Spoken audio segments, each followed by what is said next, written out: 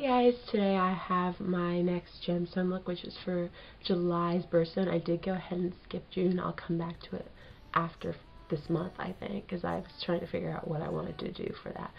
So this is July's birthstone, Ruby. It's hard to get a red eye that's flattering, but I tried to kind of add some pinker tones in to just kind of make the eyes pop nicely, and then use some black liner. So that's that, and then the lips, I just had to use this color because it's called Ruby something. So, if you want to see how to do this, please stay tuned. Okay, so the first thing I did was applied my base. This was a limited edition Maybelline Color Tattoo in Fuchsia Fever. It's just a bright pink. If you have any other base like that, you can use it, or you could just go ahead and go for the eyeshadows, or a white base would also make these eyeshadows pop nicely.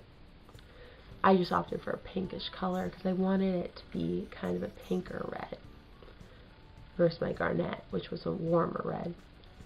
So then I went ahead and took a very similar color, which is a NYX eyeshadow in Luxor, and blended that through my crease just to kind of blend out that color, and it would create a gradient to the skin from the bright red that I'd be applying. And then my bright red was also a NYX color called Cherry, and I just packed that all over my lid. And then because this look was a little too bright, I wanted a little deeper because rubies are not quite this bright. So I took Smoldering Plum by L'Oreal, it's one of their infallibles, and I just patted that using my finger on the outer bit of the eye just to deepen it ever so slightly. And then blended that out nicely because we hadn't really done a lot of blending yet at that stage. And then I wanted to deepen it and add a little bit more red, so I took an Ulta color in Chianthe. It's a gorgeous dark red. Pop in the outer corner as well as over my Fuchsia Fever on the bottom. And then the last thing, that was really the last thing for eyeshadow, and then you want to take your eyeliner. For today's eyeliner, I opted just for a black pencil, no liquid or anything. This is the CoverGirl Liqualine Blast in Blackfire, and I put that on the waterline, tightline, as well as I pulled it out.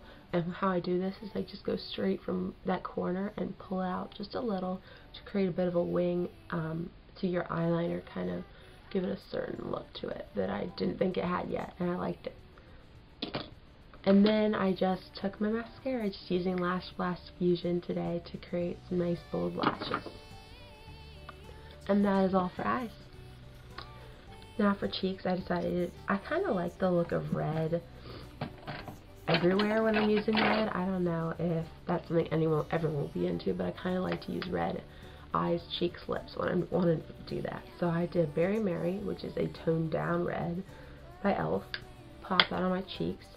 And then the lip color, I already was wearing it, but I just real quick touched it up. And this, I really am using it for the name, not the color as much. But it looks pretty. It's the CoverGirl Lip Perfection Jumbo Gloss Balm in Ruby Twist. I was already wearing it. And I thought, it's called Ruby, let's use it, even though it's really not a ruby color. So, whatever. And that is all. Alright, so that is the finished Ruby inspired tutorial.